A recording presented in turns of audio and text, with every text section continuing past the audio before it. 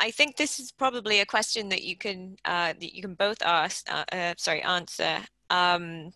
What is your key piece of advice based on your experiences in your respective projects? What was the one thing that you'd like us to take away from your presentations? So for me, I'm Angela. For me, when I think of this past experience, I'm not limited in deliberation tool. So I'm still a product manager for other TICTeC products at this moment. So my key piece of advice to myself is that I'm not only building a product, I'm building a solution. And that solution may include offline mechanism and may include negotiation with the government, that may include advocacy as a part of the solution. So that make me not only see the product as the digital product like an app or a website as a ultimate goal of my project, but I will work more with the government and the CSO to see what's the main impact that we want to make in designing the solutions as a whole. Yeah. Great, thank you, Angela. Neema, what should our takeaway be? Right. So I think even for us, it was a lot of realizing the position that we're coming from. In a lot of the countries, women didn't understand what online gender-based violence was. And so we had to go into each country and contextualize the question. I think my advice to myself in the past would be to do more of that context building, and because we tried as much as possible to tailor the tools to each country, but I think that there's a lot more work that can go into that.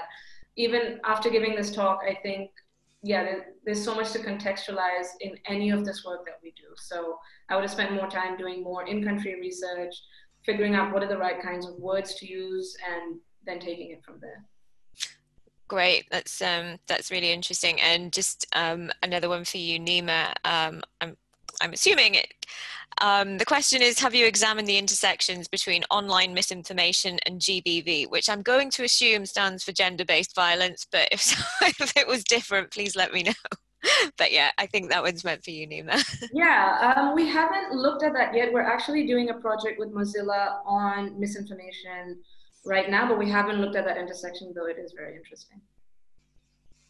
Cool. Yeah, because it's a huge area to be looking at, isn't it? Just trying to narrow down your research questions, I imagine, is a huge task. Yeah.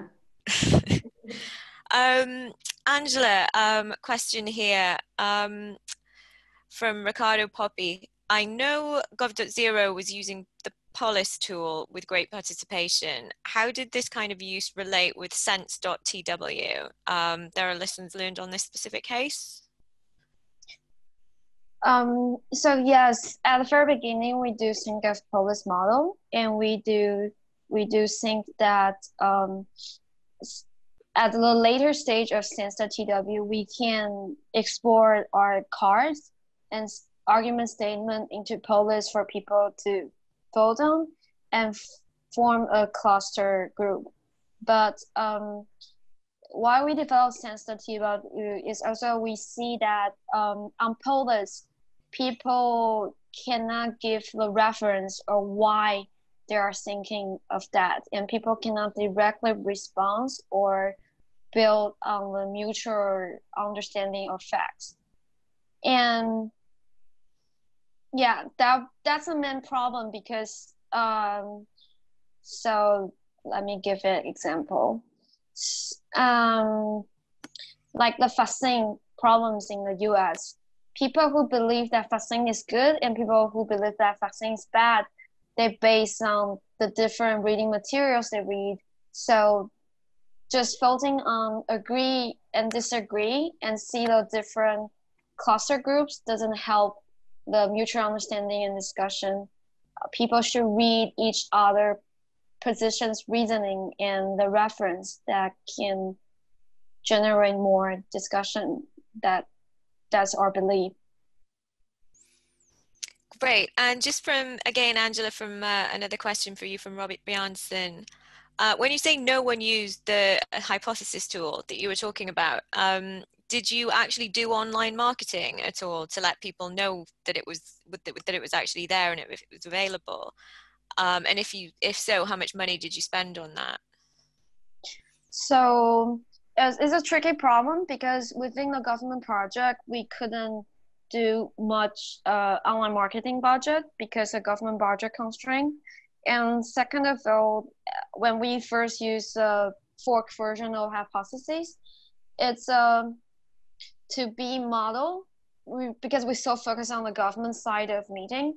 So at that time, we feel like advertising to many people is not the best way. The best way is to contact a key person in the government and convince the government and think tanks to use our product. And we do write like we did inbound marketing like write blogs or we use that tools in other government meeting to do that. But within government budget, it's hard to allocate budgets for online marketing. Right, yeah, I totally understand. And I think many other people here will as well. Neema, sorry, I'm losing my headphones. It's been a long day. Um, sorry, Neema, actually, this is a question that I'm quite interested in as well, actually. When you were doing the research, did you see any differences in countries that have many multiple ethnic groups in comparison to ones that are fairly homogenous? I don't think any of the countries that we did were fairly homogenous. I think every single country we went to did have quite a difference, but no, we didn't collect granular data going down to ethnic groups. I don't think we thought that was very right to do at that time. But yeah, as you said, there's so many questions that we could ask and analyze. Lifetime's work. We did see differences. We did ask income, and you could see that there were very clear differences in income and how people reacted to their digital security, like how concerned they were and what kinds of behaviors they had and took. But yeah, we didn't have questions on ethnicity or things like that. Cool. And I mean, this is a horrible question to ask because I'm sure you don't have the answer. And if you did, then you'd probably be absolutely rolling in it. But an anonymous question here. How do we make more women or minorities to be the developers and designers of the actual technologies that they use? Yeah. I mean, of course, the answer is obvious. There's the pipeline, getting more people to be designers, developers, but also I think just listening. I think there's a real listening problem.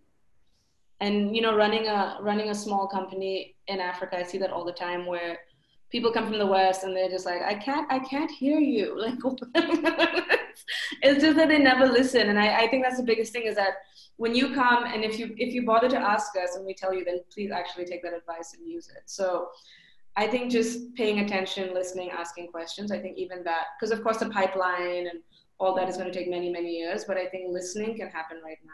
I think that more of that needs to happen.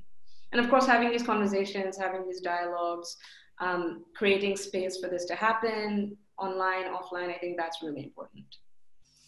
And of course, I mean, across the tech industry, it's a bit contentious whether you try and push more women forward into more prominent roles, just so that there are recognizable female faces out there. And yeah, no one solved that argument yet either, have they? Brilliant. Okay, sorry, I don't want to cut into everyone's break. Again, there were more questions on the Slido that I've been able to ask, so we'll pass those on to the speakers, and hopefully we can get back to you with some answers.